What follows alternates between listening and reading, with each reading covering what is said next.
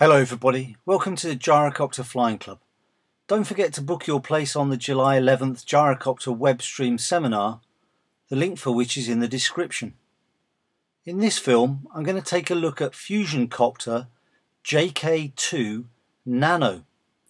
It's quite a unique aircraft in that it's a single-seat gyroplane built from modern materials with a carbon Kevlar composite body mounted on a light dural alloy frame.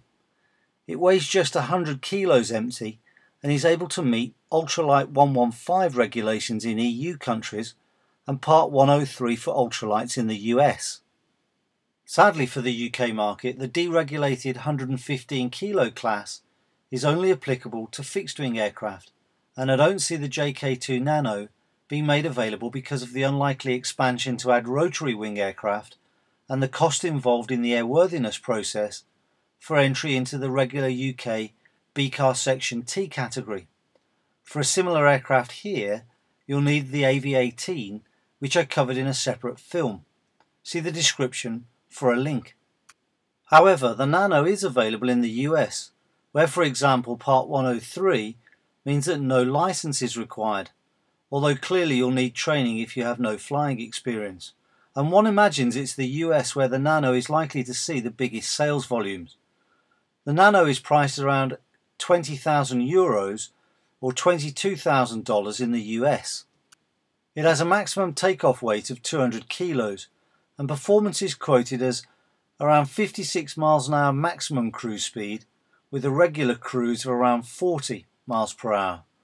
Fuel capacity gives just over 2 hours of endurance, and given the nature of the aircraft that's going to be plenty, and power is from the Polini Thor 250DS with electric start and dual ignition with around 36 horsepower.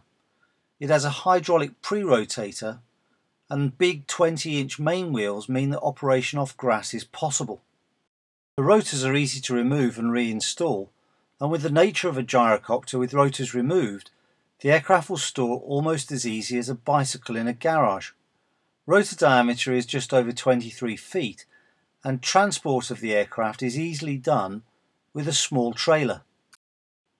The aircraft looks appealing, well engineered, and from the onboard films there seems very little rudder inputs during takeoff and landing with power changes, and it also looks very stable in flight.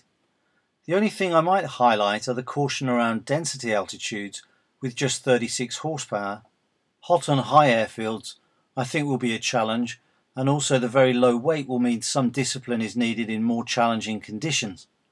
But in my opinion, this is exactly the kind of aircraft that the initial sport gyrocopter market was founded upon.